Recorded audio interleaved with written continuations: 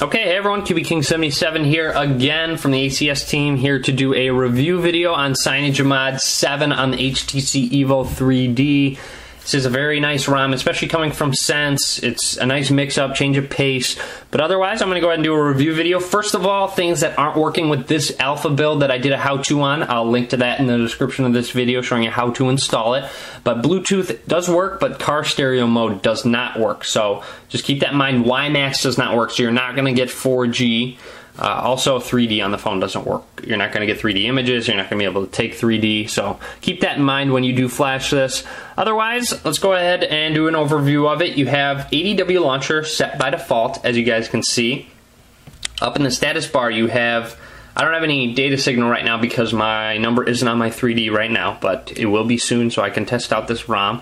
But otherwise, as you can see, stock gingerbread battery icon, stock 4 signal bars. You'll have stock 3G icon.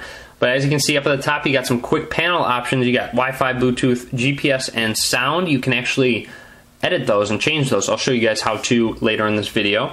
Otherwise, as you can see, looks like a grayish tint to the notification bar right there. You have the CM7 live wallpaper set by default in the background, so very nice. You have a nice messaging app. It's a really nice messaging app. You can edit a lot of things to it. You go to menu settings, and you can change the notification settings, the type of vibration pattern, as well as make it black, which is something I always do. I always love to have the black one as opposed to the white one. But it's definitely a nice messaging app they include. As you can see, they have a nice app drawer, ADW app drawer. It's very condensed and has a lot of apps within the whole page. I can't even scroll because they're all in that one page. I'm going to go to menu, go to settings, scroll down. As you can see, it has orange overscroll glow right there, stock gingerbread overscroll glow color. I'm going to go to about phone. And then scroll down. As you can see, mod version right there. Cyanogenmod 7.1 King Shooter. There it is. So running Cyanogenmod, as you can see right there. I'm going to go ahead and go back. As you can see in this settings menu, you have Cyanogenmod settings and ADW launcher settings. So you can change ADW launcher settings, whether you want 5 docks on the bottom, 1 dock. You can mess with those a lot. So that's very nice. You can always use a different custom launcher if you want, whether it's Launcher Pro or Go Launcher. It's your choice. Otherwise, go to Cyanogenmod settings. You got a bunch of different settings within this ROM. You have application settings. You also have display settings if you want the screen on animation along with the screen off animation. I'll go ahead and demonstrate that for you guys.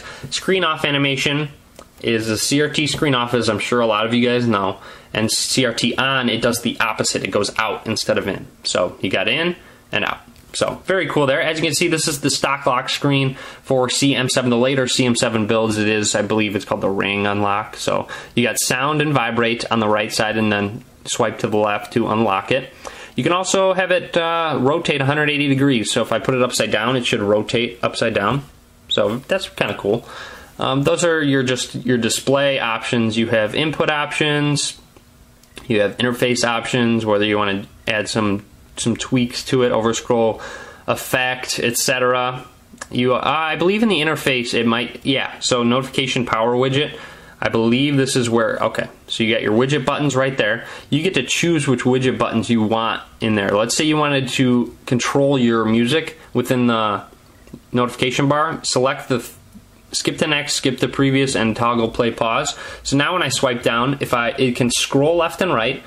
As you can see, there's play, pause, and skip right there. And you can change the order of them as well. You also have the flashlight right there. So it looks like flashlight's not working right now. I don't know if he just must not have included the app to the flashlight, but it doesn't matter.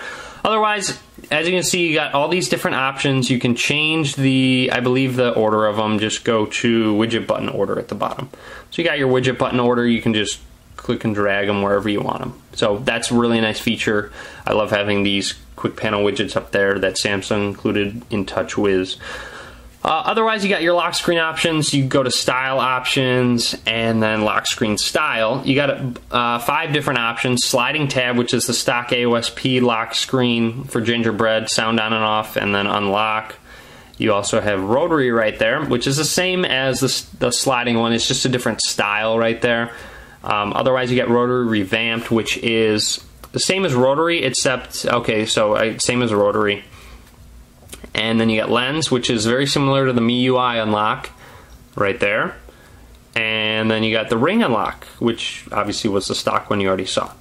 So there you have it. Those are your lock screen options. There are other options, performance options. You can mess with the CPU. Just be careful with any of these performance settings. I don't know if you can okay, so definitely don't mess with any of the performance settings within Cyanogenmod settings at the moment. So don't mess with those.